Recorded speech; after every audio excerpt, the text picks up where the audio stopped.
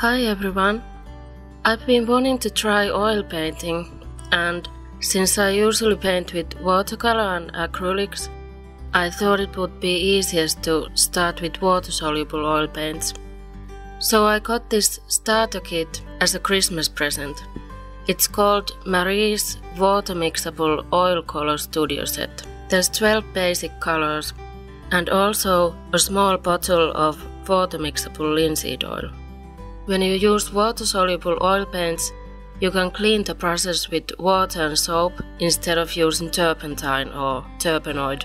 You can also dilute water-soluble oil paints with water, but it's recommended to use linseed oil instead. You can paint on canvas or cardboard, and I tried both. I primed the cardboard with gesso first, 2 layers. I used my acrylic gesso, which works for both acrylic painting and oil painting. You also need something for mixing your paints. I've seen many oil painters use the glass of a picture frame, or you could use a wood palette.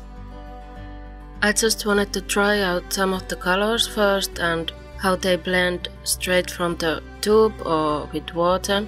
And then I made my first actual oil painting on canvas. I wanted to paint something easy at first, so I used an old lily sketch and transferred that onto this small square canvas.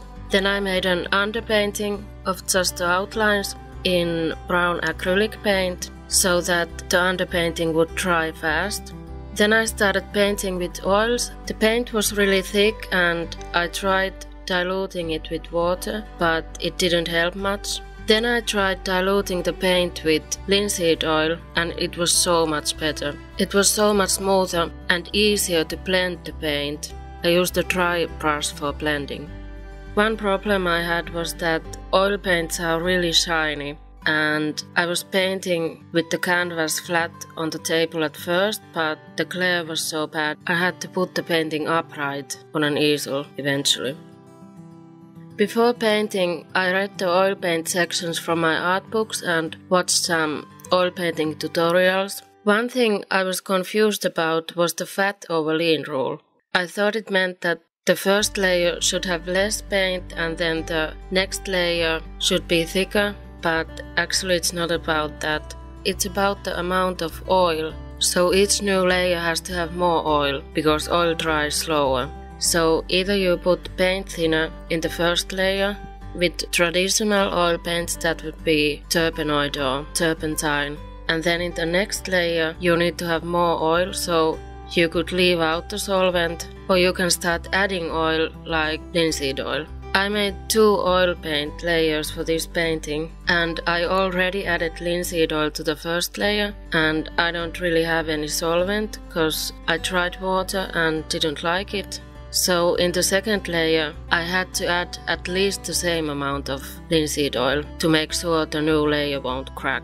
And for the first layer I covered the bigger areas, and in the second layer I added details. Water-soluble oil paints are also supposed to dry faster than traditional oils, but when you add linseed oil it will slow down the drying time. I was impressed with these colors. I only used 1 yellow and 1 blue and white to mix all of the greens of the background.